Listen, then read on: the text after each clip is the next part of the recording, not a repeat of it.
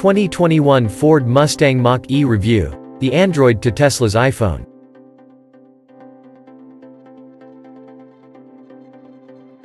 But before we start, please support us by pressing the like and subscribe buttons, so that we can continue to provide information about car and motorcycle news. Also turn on the bell button to get the latest updates. Your support means a lot to us. Thank you.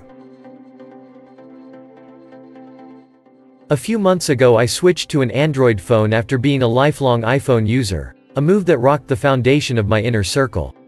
Honestly, all I wanted was a smartphone that was better looking and fun to use, while offering more features. And while there are some things I do miss, RIP iMessage, the overall experience feels more satisfying. That's how I felt after a week in the new Ford Mustang Mach-E.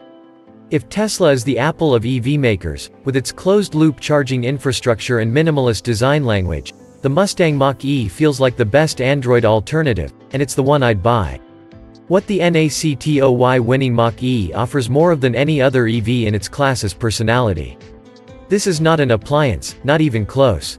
Ford smartly used the iconic pony car nameplate to inject some life into its first true mass-market EV, which also blends superior driving dynamics, impossibly good looks, and a few honest-to-goodness muscle car characteristics. As with any good Android product, the Mach-E does have its quirks. Ford clearly still has some ironing out to do in regards to its massive user interface, and there are some interior bits that feel too much like the old Ford. But those are minor in the larger scope. The bottom line is the Ford Mustang Mach-E is a phenomenal EV. The Ford Mustang Mach-E does not look like a muscle car, but there are obvious comparisons to draw with the traditional Mustang coupe, like the aggressively downturned headlights and the sloping hoodline. Even the grille, which is just sheet metal surrounded by black plastic, looks muscle car-esque in an odd way. The backside of the Mach-E represents a stark contrast. Other than the triple-bar taillight fixtures, you won't find much here to compare to the Mustang coupe, since it's a crossover.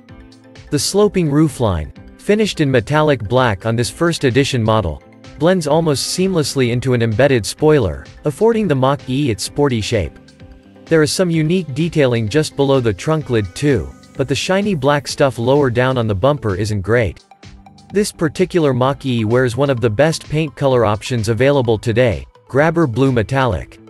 This was a no-cost option on the first edition model tested here, which is already sold out, and we haven't seen it on any other trims yet except the range-topping GT Performance model, not due to arrive until mid-year. This Mach-E also gets exclusive 19-inch directional wheels finished in bright silver with black inserts that really hammer the performance theme home.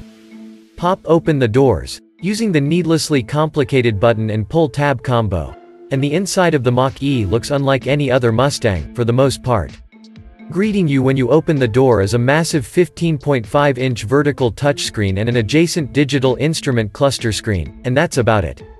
The dash design is simple and clean, with nice materials like ActiveX, faux stitched leather, smart speaker-style fabric, and a faux carbon silver texture that isn't anywhere near as offensive as standard hard plastic. The knurled gear shifter could feel more premium and the volume dial could be sturdier, plus there's a healthy amount of piano black plastic, which is a fingerprint magnet. Otherwise, the inside of the Mach-E is leaps and bounds better than what you get on regular Mustangs and feels properly premium.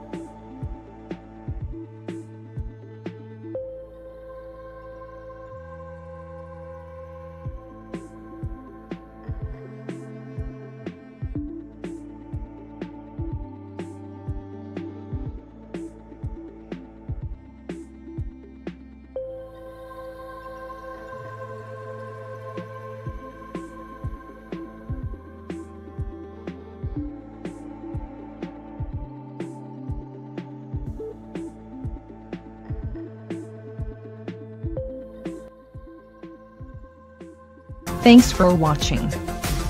Drop a like, leave a comment, And don't forget to subscribe to watch more videos like this.